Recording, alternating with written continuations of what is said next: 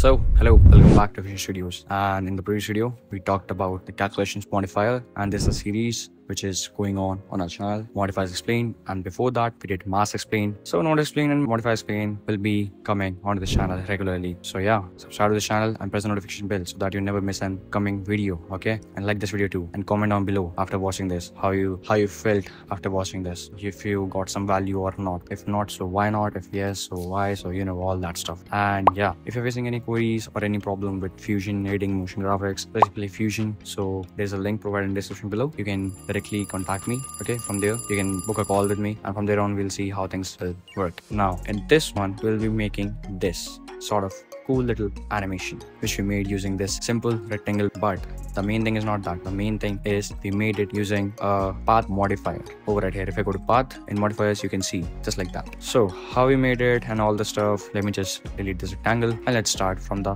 beginning.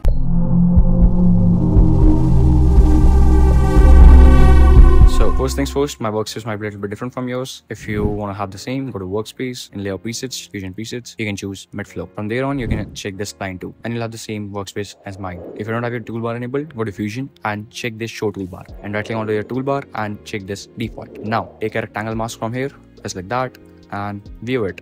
Right now it's like that. You know, make it a little bit smaller, something like this. You can manipulate the size and width of rectangle if you come onto this four corners of it. Okay, so I did it like this, or you can even change the width and height from the sliders too. It's up to you how you want to make it. It's a little bit easier for me to do it manually from just on the screen itself. Okay, now to enable path modifier, I'll right click on this center X and Y and then check this path, and boom, we have this modify panel enabled, and there is this path over here. And because you're on the 0 frame, it added automatically a keyframe over here. Okay, this one you can see. Now what you have is this Bezier spline toolbar or spline toolbar, I don't know what to call it, B spline toolbar over here. Now you can do control and middle mouse, and you can increase or decrease the size of it too. So I'll increase it just a little bit so that you can see it properly. And now I'll click on this, click append or shift C. That's the hotkey for it, or you know, you can move it like this too. Now I'll take this center X and put over here just for the first keyframe, and Y also, and make it something like this. And from there on, I'll make a path. So wherever I click, it will add a keyframe or a point over there. And when you are done, so click onto this insert and modify. The hotkey is shift I. Select all, shift S, and we are done. And I'll select these and bring them a little bit onto the middle, just like that. And I'll select this, yeah. And then I'll again select all and do shift S, and it's something like this. Now I'll fit this to view, and what I'll do is, right now nothing will happen. Okay, it's not animating. To animate it, we need to go back to modifiers and double click onto this displacement over here. Now I'll change the value of this displacement to 0 on the first frame and go to the last one and increase this to 1, just like that. And if you'll see on spline, if I do this fit to view, zoom to fit, whatever it is, this displacement spline has been added, which means it is animating. If I play, so you can see it's animating. Now what I want is it should also rotate itself wherever it's heading, okay? Which means that we need to auto orient it. This is called auto orienting. Now to do that, we need to go back to tools, and when you add this, it automatically calculates that auto orientation part. That's why it's known as automatically orientation. So to do that, right click onto heading or angle to connect to. Now these are other modifiers which is available, not modifiers, but yeah, keyframe values which is available. But in yours, if you're following this tutorial from here only, you'll just have this path one. So choose heading. And now if I play from the beginning, you can see it's animating. Very simple, very smooth, and it looks so good, right? So now again, do zoom to fit, choose the displacement, do Control A and do Shift S or F, whatever you want to call it, and hit T to get this ease in and ease out toolbox. And now increase the ease in value to something like 80 and the ease out to 40, or maybe let me just keep it as it is. Okay, select all and hit F. And one more thing, I need to maybe change it so that it goes away properly. It's not going away properly. Yeah, now it's fine. And now you have this nice cute little animation. Okay, well, it's all possible because of path modifier over here. Now in this path modifier, you can reduce the size of the polyline which you just made. You can rotate it on X axis, the Y axis, the Z axis, and also the heading offset if you want to, X and Y locations too. Now one more thing is there, right click here for shape animation. What does that mean? Well, that means you can make any in the polyline. So for example, let me just take a polygon from here. Okay, And in this polygon, what I will do is I'll first stop the playhead and make something like this. Okay, very random and something like that basically. And then do Shift I, insert and modify, and that's the path, right? Now I want that cube to move onto this path.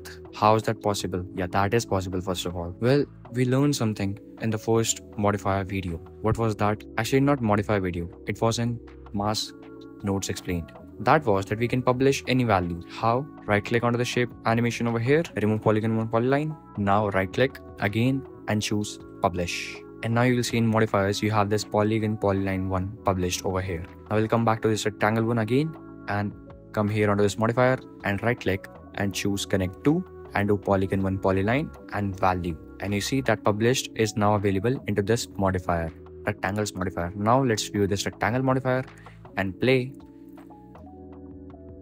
Well, nothing is happening. Well, you see, it's not working. This is a really annoying or frustrating bug which I don't like at all in Fusion. Okay, many of my animations projects have been paused just because of this simple bug, which is very annoying. I'm using Davinci Resolve 18.6 Studio version, but it's just very frustrating. So I might need to delete this path and add it again. Come back to center X and Y, right click, choose path, modifiers, right click here for shape animation, connect to polygon 1 polyline value, and now you can see it has been added. Now I'll come back to path 1, and if you're still facing any problems, try deleting this path and adding it again, and messing around with this displacement. It will help you a lot. See, it is working this time. Now I'll just add a keyframe over here onto 0, go back to the last keyframe and changing it to 1. And if it's not working, if this displacement value is stuck, try removing this keyframe and enabling it again. Okay, it will work. Again, fit to view, Control A, F to make it smoother. Let's play. Well, it's working now. One more thing which you can do is change the heading up position of it. Go back to tools, right click onto angle, connect to path 1, heading, and it should work. Let's play now and see. Zip, and it works. Well, that is super cool. Now what is more crazier? Come back to this polygon, because now they both are same, so the view will show the same path. Now to this polygon 1, I'll select this and change the handle of it in real time, and will affect it. That's something which is crazy and I like about this technique. Well, okay, I mean, yeah, here we can use it, and it's very nice, to be honest. So you can do stuff like this. And what did we use? Path modifier. Well, you see the power of path modifier. This is the power of path modifier, guys. And you can even keep adding points, keep changing the polygon, polyline, and it will have a good effect. I can put it over here, increase this, change it, put it over here. So something like that. And now it will just keep animating just like that. So you can create some random and very cool motion paths, and it will auto orient itself on that path with this technique. And not just auto orient, it will have that motion path. Okay, it will move on that motion path, which is very cool effect onto its own. This is something which is very useful if you are a frequent animator, and I don't know where you can use it. It's up to you. But yeah, that's it for the path animation, guys.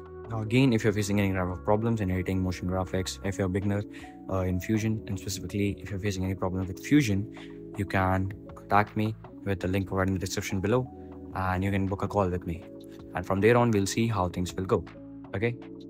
And if you like this video, then you know what to do. Like this video, subscribe to the channel, press the notification bell so that you don't miss any upcoming videos. Also, there is a store from where you can get my project files. Okay? Check the latest one only. I'm saying it honestly, because the ones which are older, they are not that good. So check the only latest one files, especially that Iman Ghazi's and Magnic Media's type of ones. Yeah, those are very useful, and you might be able to use them in your next project. Who knows? There's also a Discord server which you need to join. Yes, you need to join that, because people there are helping each other out. You can be the one to help each other out, like help your mates, or you can be the one who can ask for help over there. Okay, people are very supporting, and yeah, grow together. That's it. That's the mode of the Discord server. With that said, that's pretty much it for this one. The more modifiers, explain videos are in queue. And yeah, whatever, if your there's a suggestion or of a review you want to share with me, comment down below. I'll look into it. I look into every comment. Okay, I'll see you in the next one. Peace out.